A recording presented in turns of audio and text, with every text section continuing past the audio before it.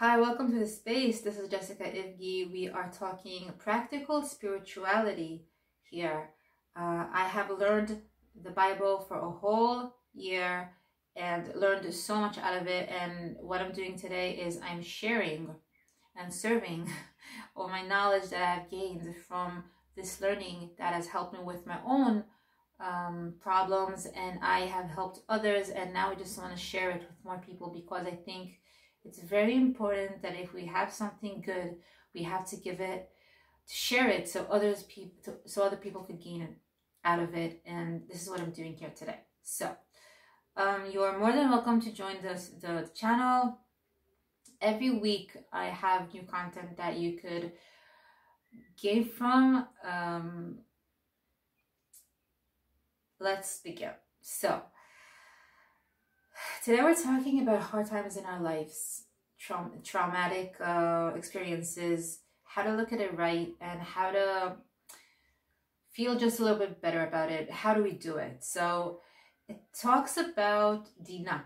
Dinah in the Bible has been raped by Shechem ben Hamor, and her brothers Shimon and Levi, they go out to like they take their knives and whatever, and they go out for this revenge, and they kill everybody, and they basically are trying to save her broken soul, to make her feel better. But honestly, like, it is not enough to heal trauma. Even if you do whatever, like if you bring the killer to someone who his family died by him, it's not gonna help out. It's not, revenge is just not enough, okay? It's not, it doesn't heal. So on the pshat level, like on the literal level, what we're supposed to do is just do. You are supposed to go to the police. You are supposed to do whatever. You are supposed to remove something bad from our life. You have to act out. You have to do whatever you have to do. Okay, so that's what they did. And I'm not saying today this is what we're supposed to do. We're not supposed to go around killing people. Today we have other ways to act on, but that's on the acting part. Now, how are we supposed to take it into a deeper level of inner work? So really our soul is looking, when something bad happens, our soul wants to feel better. It wants to go through a process. It wants to know that something is fixed. It needs to get fixed. So on the inner and the secret part of the Torah, which is not known for everybody, really it tells us that Dinah, I forgot how it's called in English. It's called Gilgul Neshemot, is when your soul is, a person dies and then his soul goes into another person. So I forgot the name for it right now. So it actually happens to her 3 times throughout history. And every time she goes from a bad person to a good, like she marries a bad person and then she goes into a good person. Marries a good person, her soul, Dinah. I'm not going to go into it. It's just comes to tell us that in her own situation, there was something very spiritual and high and important in her kind of fixing for this world. And this is what she had to do. She had to go through bad people to good people. Why? We don't know. But that's sometimes a way of fixing a world in a very high and spiritual level. Some things have to be done in a way that is very unacceptable and very we can't get it because it's the mystical part of this life. Are we supposed to deal with it all day and think? No, that's not our job to do it. The only thing we could do is know that this is how things are done. And why is it important? Because if I know that I have been, something bad has happened to me, but if I only take into consideration that what happened to me is not this moment in time, little moment in time is not the whole world. There's a perspective of thousands of years before me. Things have happened. Even me, if I'm my only thing that matters right now, so okay, so right now this happened right now, but in a perspective of 5 or 10 years, you know, I once saw a Tony Robbins like this little piece on Facebook. So this man was like, he was on the edge. He was really depressed. I think he wanted to kill himself, or it was a she, I can't remember. But he said something so smart. He told him or her, you know, right now it seems like it's the end of the world, and might maybe, but if you give yourself a chance, if you give yourself a perspective of 5 years, just 1 year, 5 years, 10 years, you're gonna see how everything turns out so differently from how you experience it right now. So I think that helps me on a personal level.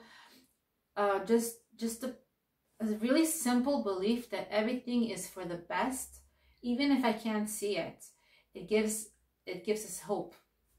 I don't think it's always easy to think that way, but I don't see any other choice to actually live a life better than not thinking that way.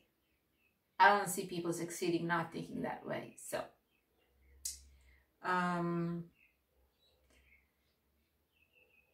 yeah. So when we know that the other people also have gone through stuff, and we go and take inspiration from the Bible, from whatever, and we see people actually getting big out of situations. They learned how to help other people with their own situation. They opened centers. You know, a year ago, I personally dealt with something bad that happened to me 30 years ago. It's 31 years ago now.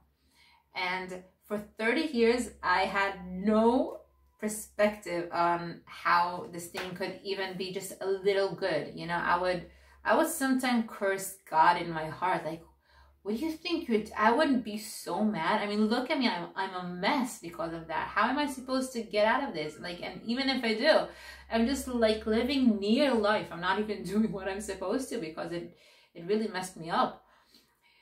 But once I got to the turning point in my life where it all turns out for a really better way, and maybe it could have happened before, I don't know, but it happened a year ago.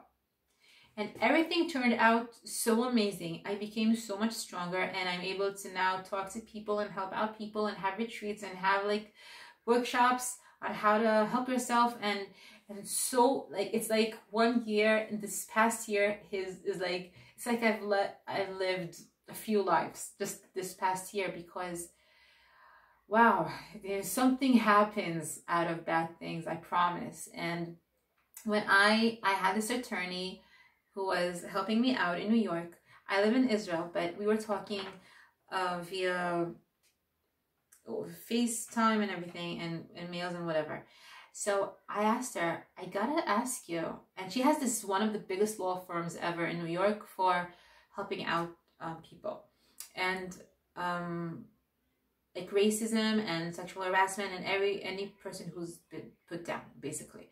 So I told her, I gotta ask you, why are you, like, how did you get to this point where you help out people? And she tells me, when I was young, something bad happened to me. And since that day, anything I do good for someone, I actually do good for that little girl who got hurt. And today I want to help other people because I'm strong now. And I think that is amazing. So there are three kinds of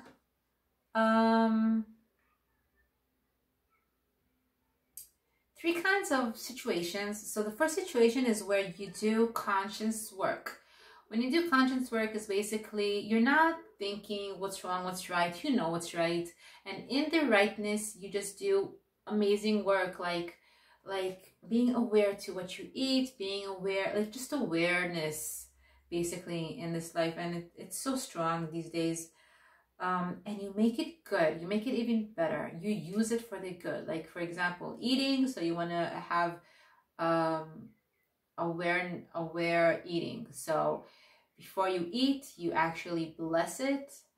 you look at it, you think how it's going to taste even before it enters your mouth, you touch it, you do whatever, and you do awareness work, and it really helps out with life. You know, that's like meditation, stuff like that. That's what we call in Hebrew avodat muda'ut. So that's awareness work. I'm sure there's a better word for that in English. So in this situation, you're in control, you're doing things, you're moving things around, you're on top of it in this life. Okay. Second situation is when you're in an unexpected situation. You might understand why it happened, you might not. Even like looking back, you might understand what happened, you might not, but you're in it anyways. It's like an anyways kind of situation. I mean, I got to this point, well, I might as well do my best, you know. And smart Jewish people say that, you know, the tzaddikim, they say that it all happens because for some reason there's this something that happened that had to happen at this point of time in this place with that person. Like, there's a reason for everything, and we might not know it. So I might as well just do my best because I know I'm a part of like this big plan that I didn't write the plan. I'm a part of it, so I'm just gonna do my job best as I can because I want to help out, you know. And what we're talking about is the third kind of situation, which is a very negative reality. You can, it sounds like you might understand, might not understand. This is like really messed up situation. You understand it's messed up. You understand, like, someone dies, someone gets raped in this parasha, someone gets like their feet are taken by this accident, you know, crazy stuff, and you understand it's bad. So the Lubavitch Rebbe says that, like, the two first, you know, the awareness work and the unexpected kind of situations, you know, it used to be that way. I mean, we used to do that job. But today, like in our days, we have to be in a state where the awareness today is a little different, and we have to, these days, like new age stuff and everything, that's nice. Okay, good. But in these days where we see that everything is so messed up, what we're expected to do is actually take these situations and try to work with them. It's not just a mistake that all the big people in the world are, like, there's a lot of exposure now to people who have big, important people from every, like, politicians, holy people, whatever, that are doing really bad stuff and are getting exposed, or like bad stuff that are being brought to the front, and we don't understand why is everybody going that way. I don't have a specific kind of example right now, but what we're supposed to do is take these bad situations from our own life, and anyways, like from a global kind of perspective too, and try to understand why is it happening, and how do we make it godly? How do we use it and put godliness into that situation and help out? That's what we're supposed to do at this time in history, basically. Okay, so that's everything. Okay, so okay, fine, I get it. But now what are we supposed to, how do I help out? How do I help out myself, my friend, my kids, whatever, anyone that is going through a bad situation? So first of all, first aid. That's what we said. Like, everything is for the best. Just to know that everything that happens, there's a reason. It does help out to understand that I'm just a part in a very big piece of this world and going through things that people have gone through, and I'm going to go through now, and people are going to go through. My kids are going to go through stuff, and I have to know that I'm not in a sterile world. So, but how do we do a more inner job? So there's like word games here with the Jewish language.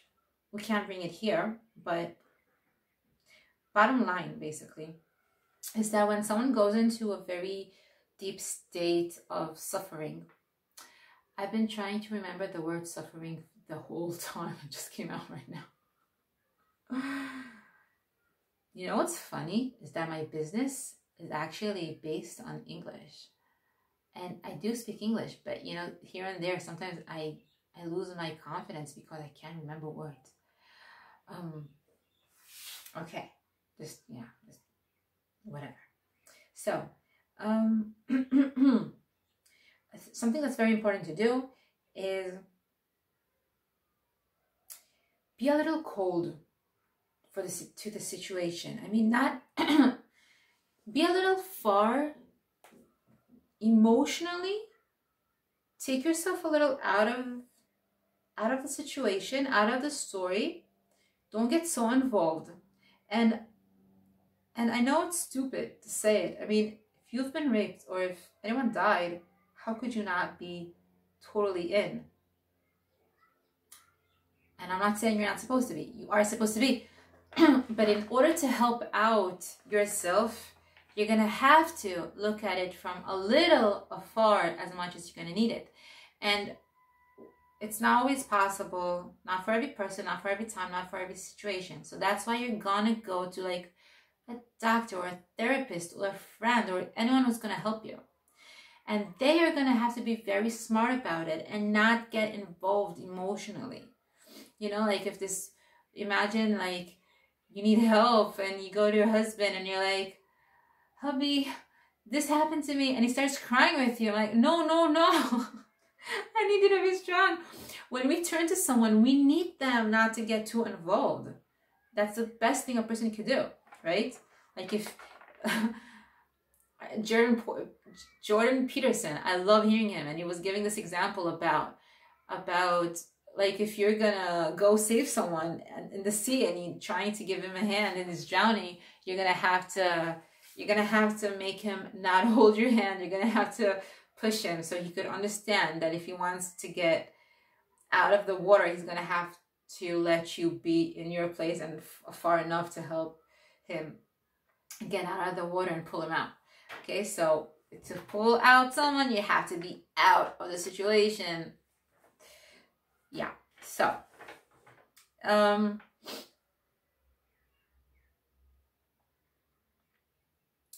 okay, so there are 3 steps that Yaakov says about dealing. So first of all, you need the technical, you're going to have to deal on a technical way. You're going to have to go to the police, or you're going to have to you're going to have to do something. Police, I'm talking like rape situation because this is what it says here, but let's not go even there. Like if something bad happened, you're going to have to get up and do something about it. What it means is not, I mean, even if someone dies, you're going to have to make a funeral, right? I'm going really extreme here. But even lesser stuff, like if your kid falls now, you're going to have to get him a Band-Aid. Like that's like a mild. You're not going to be all new age about it right now and say, I wonder why this happened. There's probably a very deep meaning for it. Let's breathe in and get it together and understand what is God trying to say. No, don't do that. Don't do that. Work, move, act.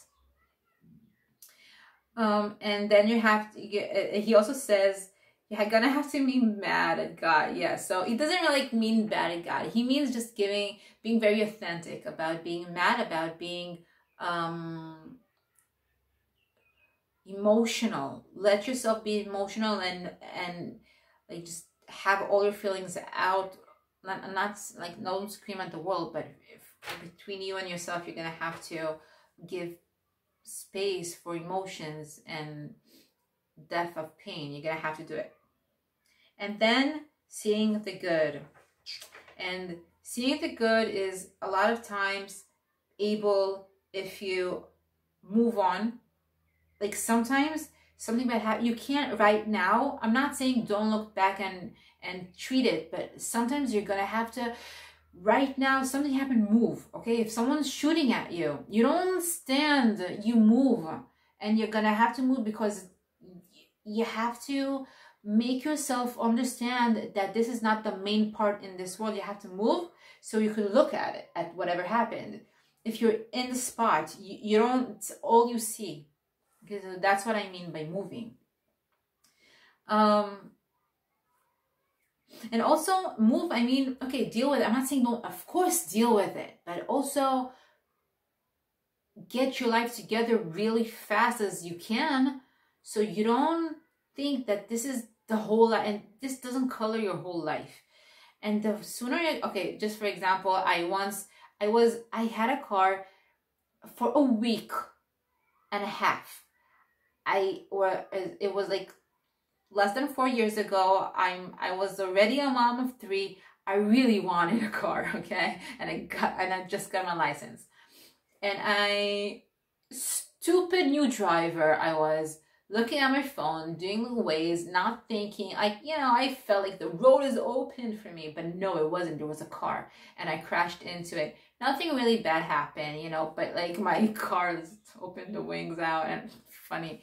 And I got out. First of all, I got out. I went to the person in front of me. She was like shaking, like, are you okay? I felt like, and I'm the new driver, and I came to her, are you okay? Is everything, are you okay? Are you with me? And she was like, yeah. And she was shaking. I'm like, it's okay, don't worry, we have insurance, we'll fix this. I took action, okay? Right away, I called this person to help me out, whatever. I did what I had to do, but I moved. I wasn't like standing there and panicking, like, oh my God. I'm like, that's not good. That's not good. That makes trauma. Trauma happens when you just sit for long. And some people never go back to the driving seat. I mean, I was only a week and a half driving by myself. I had no privilege to stop driving at that age, okay? I finally got a car. Like, I had this dream finally, and I understood, like, very spontaneously in my mind, I can't get it. I need to keep moving. So actually my kids were waiting for me at the home because I was going to Home Depot to get a tent because we're gonna camp that night. So on my way to getting a tent, I crashed. So as I was like that, I drove to this place that fixed it. Like, he taped my car together, and we fixed it as much as possible because I was thinking about my kids. I'm like, listen, it was holiday, it was Chol, it didn't want to work, whatever. I'm like, you have to help me out because I can't let my kids understand that they can't trust their mom. I have to give them this full security. So he fixed my car, whatever. And from there, I went to the place, I got the tents, I came back home, put the kids in the car, and we went camping that same day. It's a crazy story, but maybe not. But like, I know people who would never go back on the car at least that same day, or even at all. So you have to move. You have to put yourself out of the situation, and you have to have supportive people, and as fast as possible, go back to your life with whatever happened, because you guys, those are like the secrets to be able to process whatever happened. I'm not saying not deal with it on a very personal way.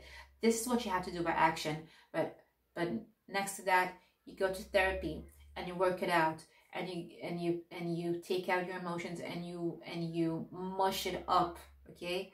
Because it's gonna help you understand on a deeper level why things happen, or at least accept on a deeper level why these things happen. That's all I can say, and I hope you like this, and I hope this was helpful, and I hope that even if you know these things, so it like still was nice to hear. We're gonna be here every week with practical spirituality. We learn from the Bible, the Jewish Bible, and we understand how could it be helpful for us out of that. Thank you. Bye.